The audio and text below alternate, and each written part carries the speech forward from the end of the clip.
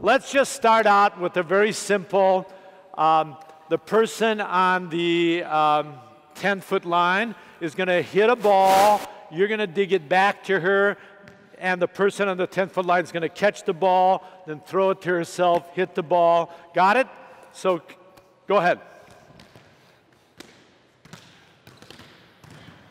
All right. Terrific. Now switch. 10-foot line, end line, switch. 10-foot line, end line, switch. Okay. Now, stop. The person on the 10-foot line is hitting the ball, but you're not catching it, so it's just going to be, you're going to dig to me, right? So if I'm hitting at you, I'm going to keep moving, get it right to me to the 10-foot. That's it. Continuous, right? Go.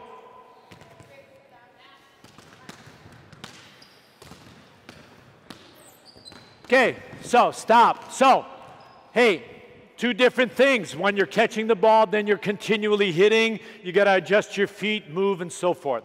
Now let's do regular. We all know what pepper is. Let's do pepper. Go. You can switch one more time if you want, but yeah, go ahead. All right, stop. So that's regular pepper. I dig, we alternate hitting and setting. Now, let's do pepper, but the person that's hitting the ball, you're jumping every time you hit. Got it? Go.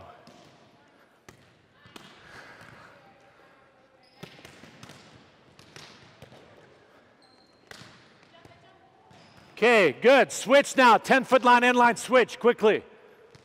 So again, a different, same pepper, but now the skill is I'm jumping. So now let's do pepper, but every dig is overhand. So what does the hitter need to do? I've got to hit the ball higher, right? So overhand dig only. Ready? Go.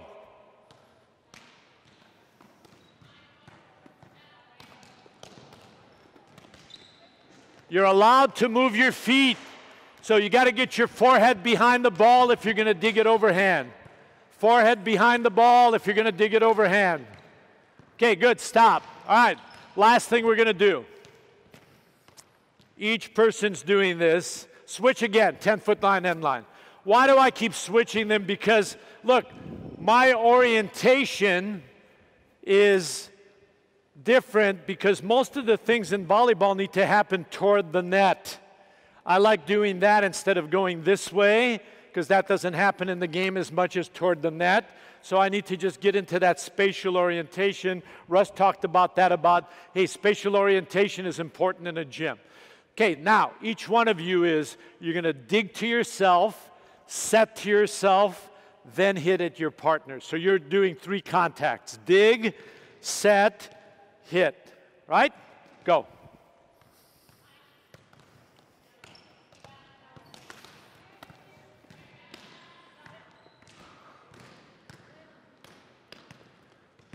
All right, hold up. So stop.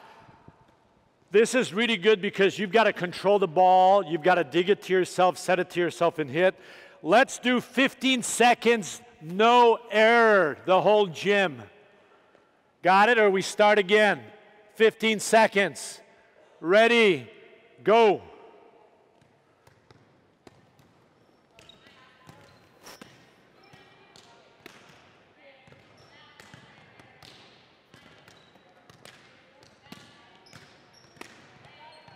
Stop. All right, so, hey, what happened? You saw where the ball is going everywhere. You've got to control the accountability. How many in a row? How many within a certain time frame? Practice does not make perfect. Perfect practice makes perfect. And you got to control that. Russell.